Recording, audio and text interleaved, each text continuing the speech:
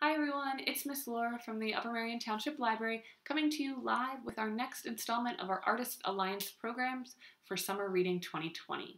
Today we are going to be making our very own puppy paint, which has literally the coolest texture to play with, and this is a perfect project if it's super hot outside and you don't want to be out today, or if it's raining and you don't have anything to do outside and you need to be indoors.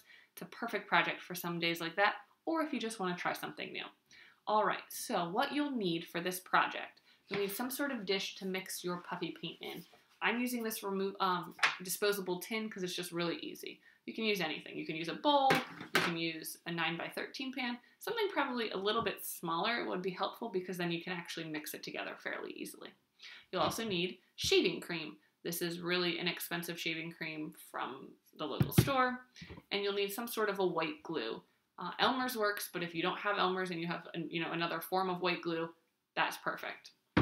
You can also use food coloring to dye your puffy paint with. I'm using this gel food coloring. We're going to try it. I haven't tried it with this recipe yet, but I have it in my cupboard upstairs and I want to use some of it. So this is a purple color, which I think will be really fun. You can also use regular food coloring. You could also even try using some tempera paint mixed in, see how that goes. Something to mix your paint with. I'm just going to use this straw because I have it on hand. And of course you'll need paper to actually paint on. Alright, so there's actually nothing in my pan this time, so it's just my pan. And you're going to mix equal parts glue and shaving cream. It's kind of hard to figure out what equal parts glue and shaving cream is because it's such a different texture for each one, but you kind of just eyeball it and you can kind of adapt it as you need to. I'm going to pour in some glue first and put my food coloring and mix that in the glue, and then I'll add my shaving cream to that. I think it might work best. We'll find out. So I'm just going to take the top off of this completely. I'm not going to make a ton because it's just me creating this, but if you have a bunch of kids at home or you're having a sleepover party with friends or cousins or something, you'll definitely want to have a whole bunch and maybe do it in separate containers so you can have a whole bunch of colors. So I'm just going to pour a little bit of glue, and I just did like a couple glugs of the glue. Alright, close this back up so it doesn't dry out. I'm going to add, not very much at all, just a little bit. I'm going to add my purple food coloring to this. And this is gel food coloring, so it's a little bit different from the food coloring we've used in previous programs. I think any of it should work, honestly. It's just coloring the glue to a color that we want it to be. And this is already looking phenomenal. I will show you as soon as I'm done mixing it up. And like I said, I thought it made sense to combine the glue and food coloring first and then add the shaving cream to it. So that looks pretty awesome. Look at how fun purple that is. Perfect. Now we'll add the shaving cream. Always shake the shaving cream up a little bit. This has been sitting for a while in the library, so we'll make sure it's nice and mixed together. Let's hope it still foams a little bit because that's the point of puffy paint, right? And then just add, there we go. Add it right into your puffy paint. All right. And then all you're going to do is actually mix this together. So a spoon might be really helpful, a popsicle stick, something like that where you can scoop it around. Like I said, I'm just using this straw because that's what I had on hand. And you kind of want to try and keep most of the air in the shaving cream so that that creates the lift of our puffy paint. So I'm just mixing it in, and the shaving cream has a really unique musky man scent to it, which is fun too because it's definitely another sense that you're using creating this. So I think I've got all I can do with my straw. I'm just going to get in here with my fingers a little bit and mix it up.